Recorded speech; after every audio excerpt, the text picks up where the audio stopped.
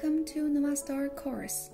This video will introduce you the settings of a multi-function card. The purpose is to understand the function and operation of multi-function card, such as intelligent power supply control, light sensor connection, etc. The multi-function card hardware includes communication ports, functional interfaces, and some components. There are two types of communication ports. One is RS-232. The RS-232 used here is a crossover cable, and the other is Ethernet port. The functional interface includes 8 power switch terminals, 4 external device interfaces. External devices can be 3D transmitters or light sensors. 3.5mm audio output interface. This is a clock chip, mainly to manage the time of the board. This is a humidity sensor, which can detect humidity. There are two ways to connect multi-function card in the control system. First, when the control room is close to the screen, it can be connected by RS-232.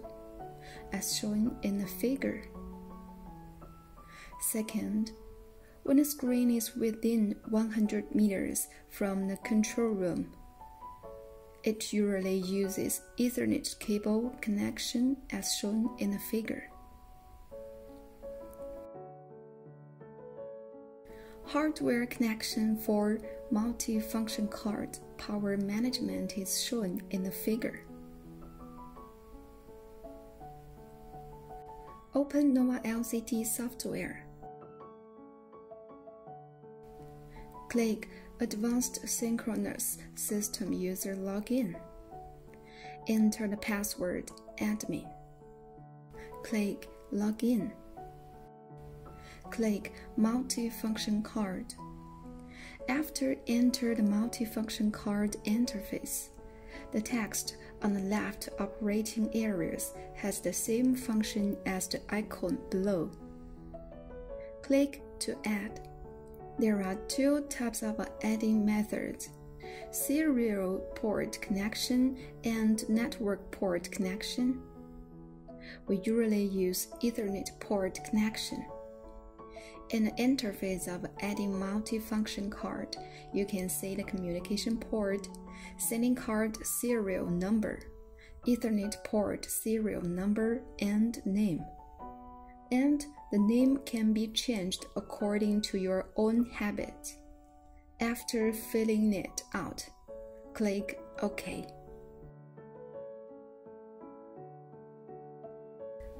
You can see the power management in the function area on the left.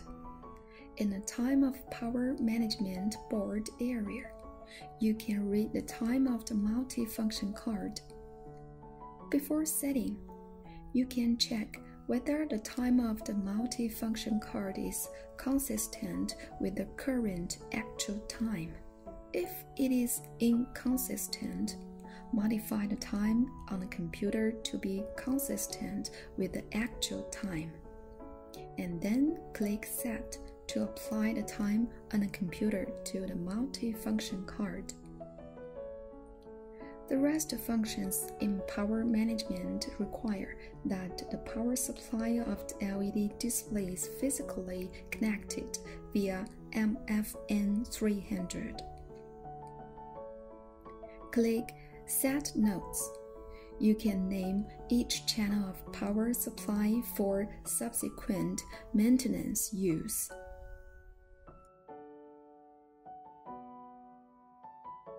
Start delay.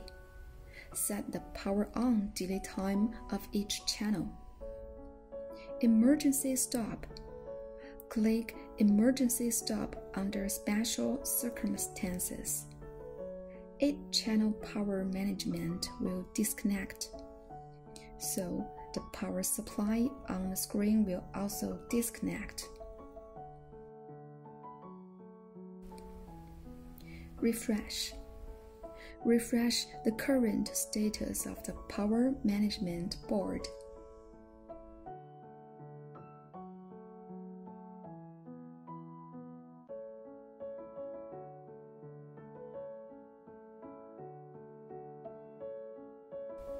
There are 3 power control modes: manual control, automatic control, and software control. Manual control is mainly used when the ambient light does not change much, such as indoor fixed screens. To open or close the channel, click Start or Stop at the corresponding position.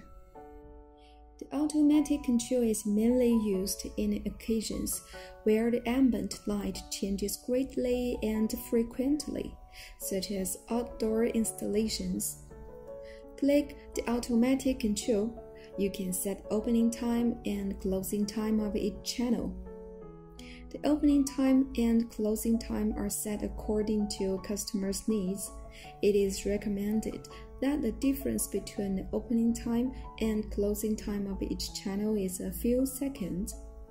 Set up and click Send.